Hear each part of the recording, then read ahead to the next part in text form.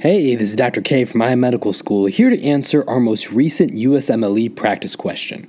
Make sure to check out our website at iMedicalSchool.org and the rest of our videos on our YouTube channel, iMedicalSchool.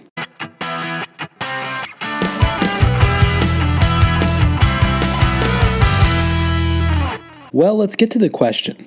A 42-year-old female presents to an urgent care center with respiratory distress and confusion.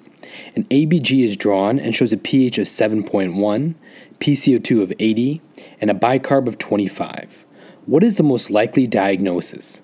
Is it A, diabetic ketoacidosis, B, panic attack, C, heroin overdose, D, diuretic overuse, or E, chronic bronchitis? Alright, now that you've had some time to ponder your answer, let's go over the question. By the question alone, we can tell we need to interpret this ABG to figure out the answer. The first step in interpretation is to figure out if the patient is acidotic or alkalotic, as each answer has a completely different differential. Normal pH varies from about 7.35 to 7.45. If a pH is greater than this range, the patient is alkalotic, and if a patient falls below this range, they are acidotic.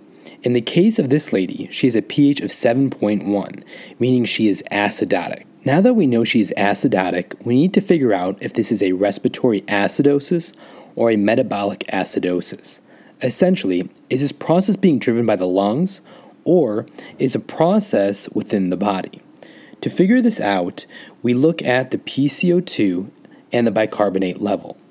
If the PCO2 is elevated in an acidosis, then this means this is a respiratory acidosis, as the hypoventilation is causing carbon dioxide to build up in the blood, turning it acidotic. On the other hand, if the PCO2 is low in the setting of an acidosis, then look at the bicarbonate level. If it is low as well, this indicates that the acidosis is caused by a metabolic disorder, and the lungs have compensated by hyperventilating and blowing off CO2. In this case, our patient has a high PCO2 of 80 in a setting of a pH of 7.1 and a normal bicarbonate, indicating she has a respiratory acidosis. Using this information alone, we can eliminate some answers. First off, we have a primary respiratory acidosis, so we can eliminate any metabolic disorders. Diabetic ketoacidosis causes a metabolic acidosis, so we can eliminate it as a cause. Next, diuretic overuse causes a contraction alkalosis or a metabolic alkalosis. As a result, we can eliminate it as well. Finally, panic attacks lead to hyperventilation with short, shallow breaths that leads to a rapid CO2 expulsion. Panic attacks cause a respiratory alkalosis. Given our patient's ABG findings, we can eliminate panic attacks as we are dealing with a respiratory acidosis. The next step is to eliminate the remaining answer choices of heroin overdose versus chronic bronchitis. Clearly, one of these processes is acute and one is chronic. So the next step is to understand if the body has compensated for the respiratory acidosis or not. Why is that important? Well, it's because if the kidneys have enough time to compensate for the respiratory acidosis, then this indicates a chronic process, as it takes time for the kidneys to compensate fully. If the kidneys do not have enough time to fully compensate, then this is an acute process. There's a formula to help calculate compensation, but we will go over a simpler way to remember compensation.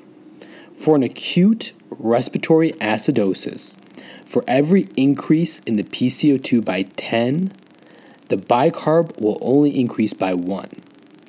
On the other hand, for a chronic respiratory acidosis, for every increase by 10 of the PCO2, the bicarb will increase by 3.5 milliequivalents. In this case, the PCO2 is 80 with a bicarb of 25, indicating no significant compensation by the kidneys to counter the respiratory acidosis. As a result, this is an acute process, indicating chronic bronchitis is likely the wrong answer, and heroin overdose is the right answer.